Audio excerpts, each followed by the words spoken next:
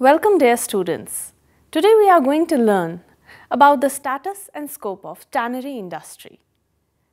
Tanning or hide tanning is the process of treating skins and hides of animals to produce leather. A tannery is a place where the skins are processed. Tanning hide into leather involves a process which permanently alters the protein structure of skin, making it more durable and less susceptible to decomposition and coloring. Before tanning, the skins are often de-haired, then have fat, meat and connective tissue removed.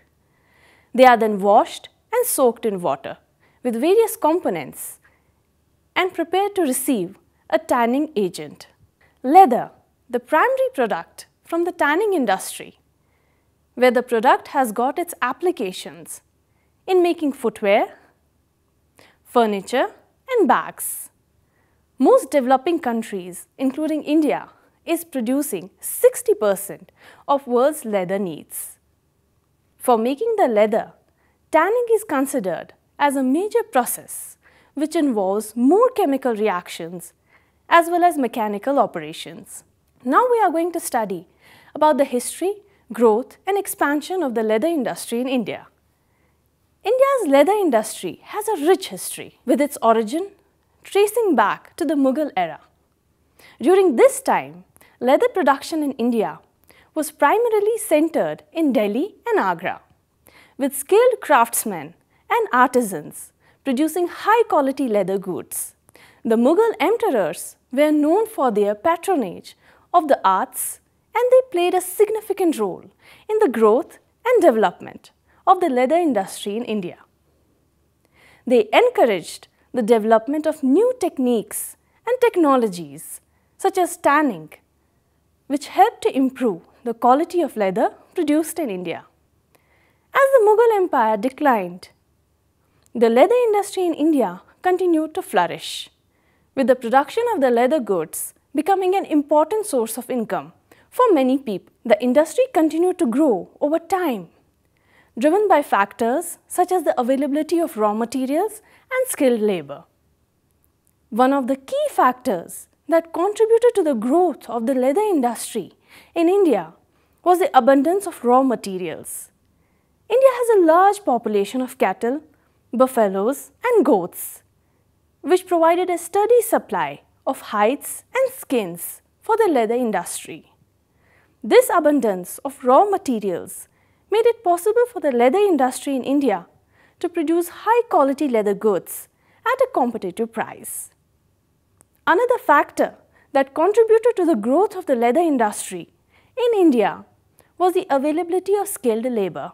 Leather production requires a high degree of craftsmanship, and India has a long tradition of skilled artisans and craftsmen who have been practicing their trade for generations. These skilled workers were able to produce leather goods of exceptional quality, which were in high demand both domestically and internationally.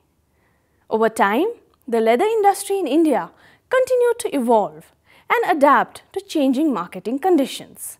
New technologies and techniques were introduced to improve production processes and increase efficiency, while new markets were explored to expand the reach of Indian leather goods. Today, India is one of the world's leading producers of leather goods, with a diverse range of products, including shoes, bags, belts and jackets. The leather industry in India continues to grow and expand, driven by rising demand for leather goods both domestically and internationally. So now we are going to talk about the leather industry's contribution to the Indian economy. The leather industry is a significant contributor to the Indian economy, with its contribution spanning several key areas. Let's take a closer look at the impact of the leather industry on the Indian economy. Talking about the statistics and figures. According to industry reports, the leather industry in India generates over $13 billion in revenue annually. India is also the second largest producer of footwears and leather garments in the world, with the leather industry accounting for 12.93% of India's total exports. Talking about the employment opportunities created by the leather industry. The leather industry is one of the largest employers in India, providing employment opportunities to more than 4.42 million people across the country. The industry has a significant presence in the states like Uttar Pradesh, Tamil Nadu and West Bengal, where it's responsible for creating numerous job opportunities. In addition to creating jobs in leather manufacturing, the industry also supports a wide range of related businesses, including transportation, logistics and retail. This creates a ripple effect, generating even more employment opportunities and contributing to the growth of the economy. So now we are going to discuss the leather industry's role in India's foreign exchange earnings.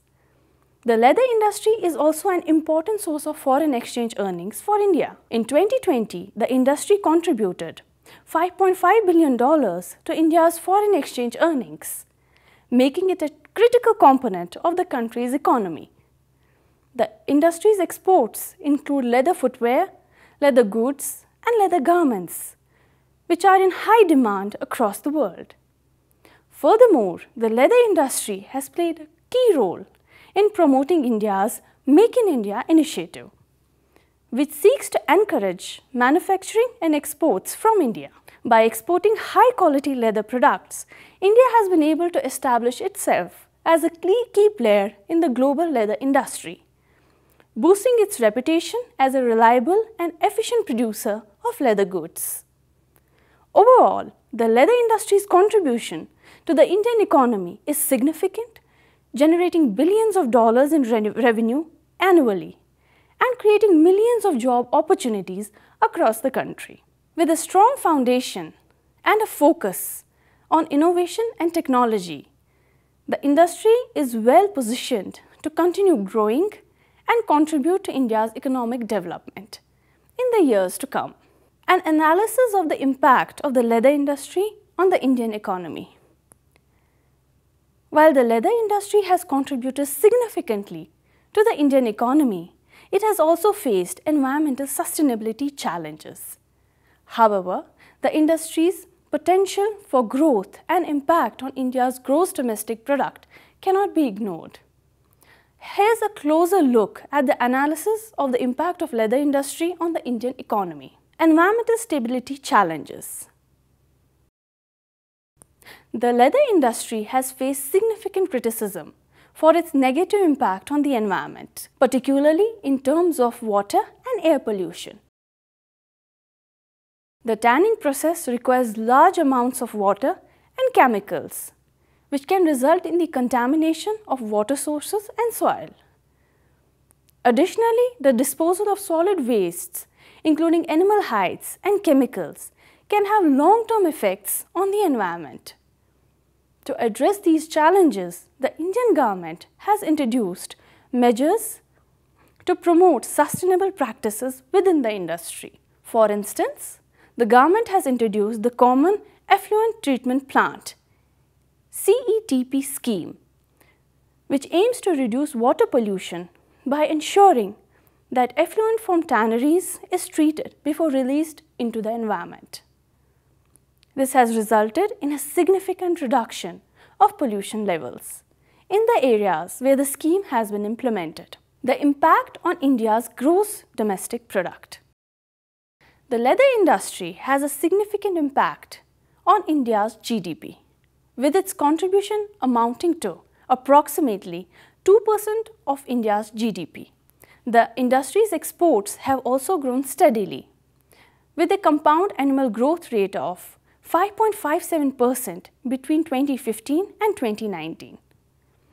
Additionally, the industry has a significant impact on the manufacturing sector, accounting for 2.83% of the total manufacturing output in India. Potential opportunities for growth. Despite the environmental sustainability challenge faced by the industry, there are several opportunities for growth. The Indian government has introduced several measures to promote the growth of the leather industry, including the establishment of leather clusters and the provision of subsidies for the development of infrastructure. The leather industry can also benefit from the growth of the e-commerce sector, which has led to an increase in demand for leather goods. Additionally, the industry can benefit from the rising demand for sustainable and eco-friendly products, which can be achieved through the adoption of sustainable practices in the tanning process. So now we are going to discuss the process of tanning. The tanning process begins with obtaining an animal skin. When an animal's skin is to be tanned, the animal is killed and skinned before the body heat leaves the tissues. This can be done by the tanner or by obtaining the skin at a slaughterhouse, farm or local fur trader. Preparing hides begins by curing them with salt to prevent putrefaction of the collagen from bacterial growth. Curing removes water from the hides and skins. The moisture content is greatly reduced and osmotic pressure increases to the point that bacteria are unable to grow. In wet salting, the hides are heavily salted, then pressed into packets for about 30 days. Curing can also be achieved by preserving the hides and skins at very low temperatures.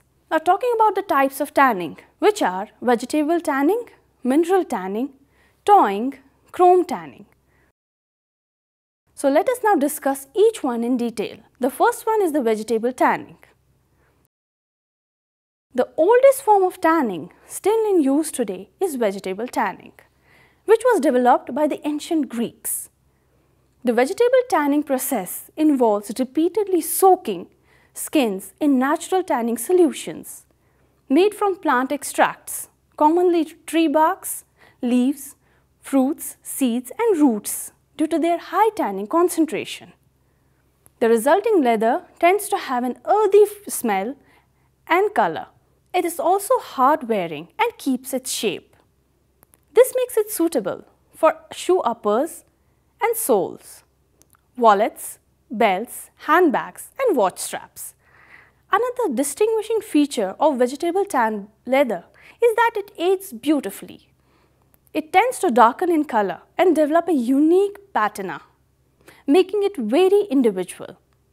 Because vegetable tanned leather only uses natural materials, it's often seen as the most suitable tanning choice. However, it uses more water and several times more tannins than chrome tanned leathers. The effluent also produced requires more treatment before it can be discharged, so its overall environmental impact is no better than the alternatives. The main downside of vegetable tanned leather is that it takes much longer to produce, usually between 30 to 40 days, versus the day or two need for chrome tanning. The process tends to be complex and involves a high level of skill, which means that it's more expensive than chrome leather. Also, the robustness, that is its strength, can be a drawback, making it too stiff for applications where flexibility or stretchiness is required. So talking about the type number 2, mineral tanning. Mineral tanning. Mineral tanning is a process which uses basic chromium sulfate as tanning agent. Once the desired level of penetration is achieved, the pH is again increased to facilitate the process, which is termed as basification, and obtained product is called as wet blue. Now we are going to talk about towing. Towing is another practice which uses aluminium salts and alum along with other materials. It's an age-old traditional process which gives a wet white product. Towing was conventionally used on goat skins and pig skins. So now talking about the chrome tanning. Chrome tanning is the most commonly used tanning process. It uses chromium 3 sulfate, which has been considered as the most effective and efficient tanning agent. It forms polychromium compounds by a process called olation, which acts as an active compounds in tanning. The leather obtained by chromium contains 4 to 5% of chromium. The efficiency is determined by enhanced stability and resistance to shrinkage at high temperature. Although chromium is an effective tanning agent, it has some hazards towards humans. The effects of chrome tanning towards humans. There is a high risk of getting cancers to the workers exposed to hexavalent chromium for a prolonged period of time. It has been reported that chromium causes lung cancer among workers. Repeated exposure to hexavalent can also damage the respiratory tract and may also cause nasal cancer. Direct eye contact of chromate causes permanent eye damage and eye irritation. Prolonged exposure to skin causes skin allergies, dryness, skin ulcers and swelling. Some workers may also develop allergic reactions when exposure to small amount. Other effects of chromium include growth problems, reproductive disorders, discoloration and erosion of teeth. Talking about the leather and environment. Global environment is continuously deteriorating due to human activities. Processing industries are causing much damage to the environment. Leather processing has gained negative impact in society because of its pollution.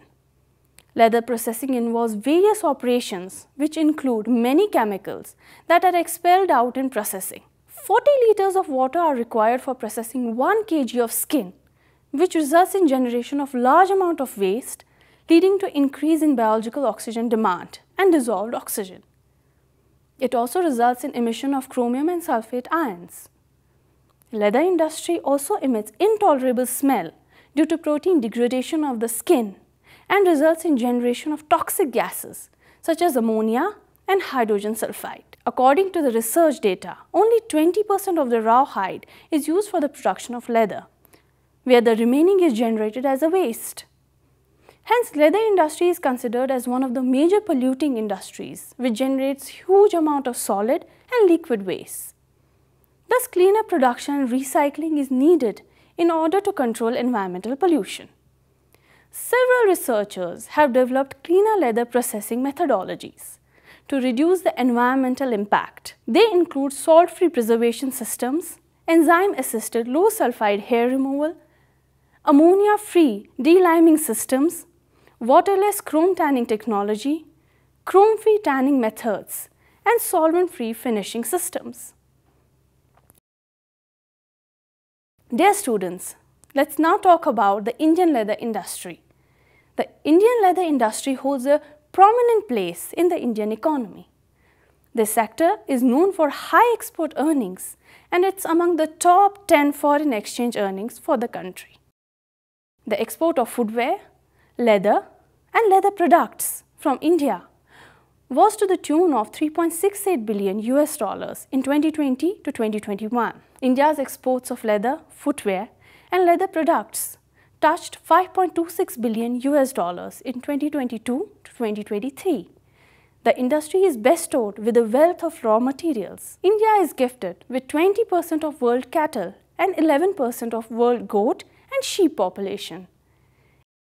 Added to this are the strengths of skilled manpower and innovative technology. The leather industry is an employment-intensive sector, providing jobs to about 4.42 million people, mostly from the weaker sections of the society.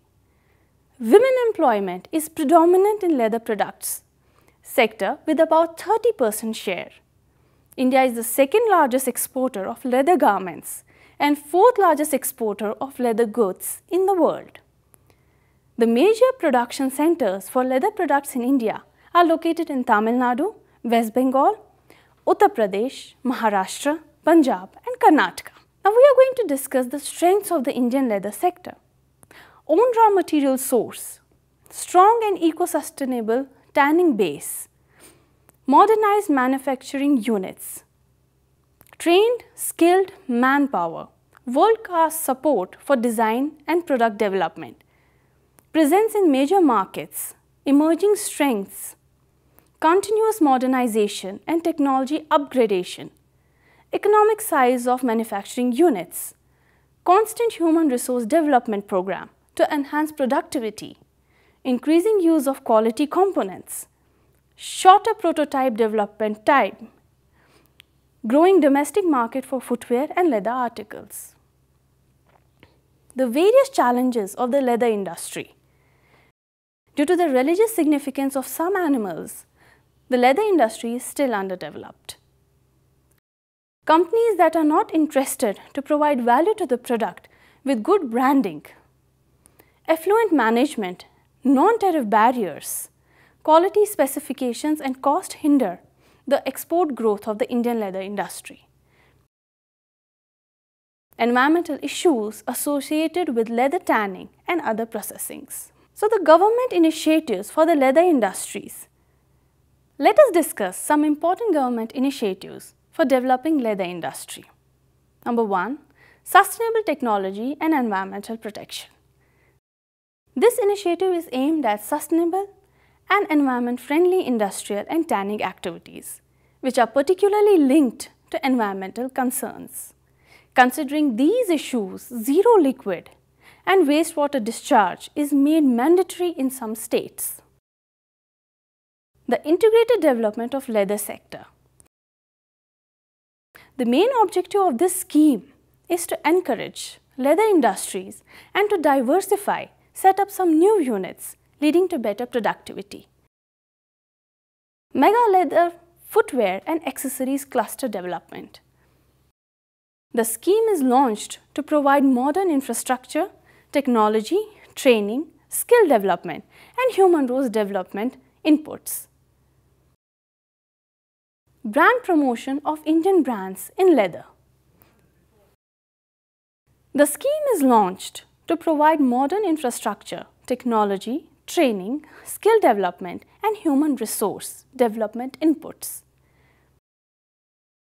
Footwear sector and development of design. This scheme will provide design support, technical assistance and opportunities for employment and business. Now we are going to discuss the scope of leather industry in India. India is the world's second largest manufacturer of leather goods after China. It can create jobs, growth and export with yearly exports exceeding $2 billion. The industry has transformed from a mere transporter of raw materials to a well-established exporter of value-added leather products and completed goods. The Indian leather industry is one of the oldest globally, having been in operation since the 19th century.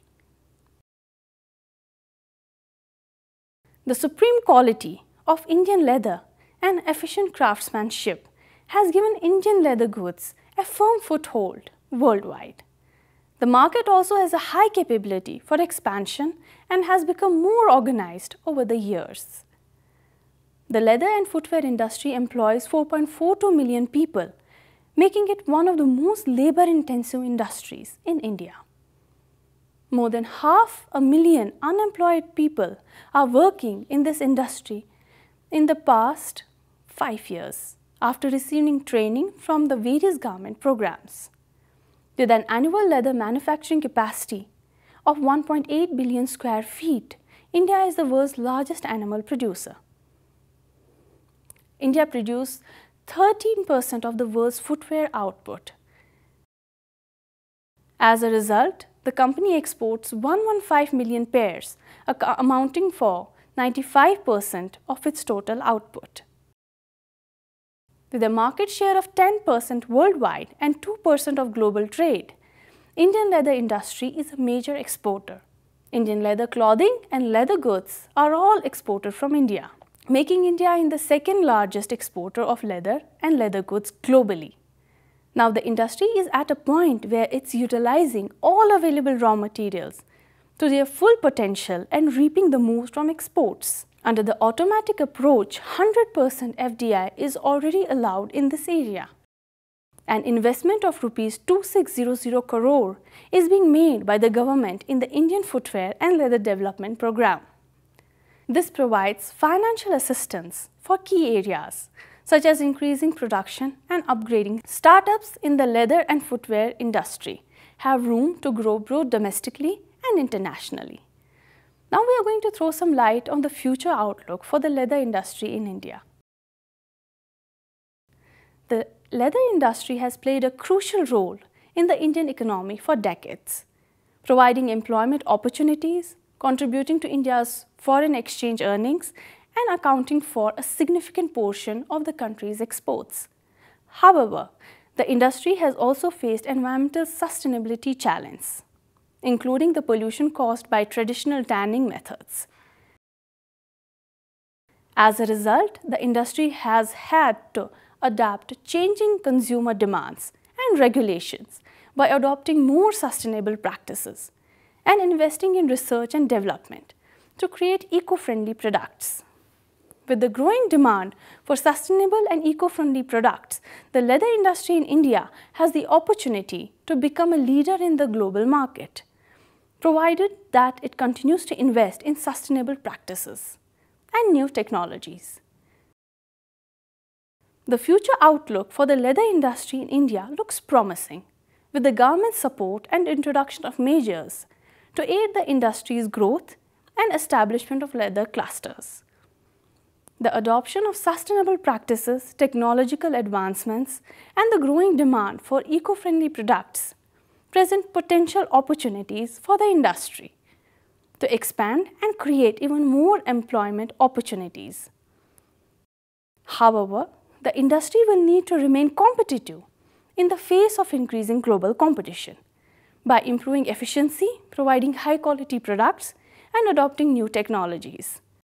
The leather industry in India has the potential to continue to be a significant contributor to the Indian economy and a global leader in the industry if it continues to adapt to the changing demands and invest in sustainable practices and new technologies. Thank you all for joining today's lecture. I hope you found it informative and engaging.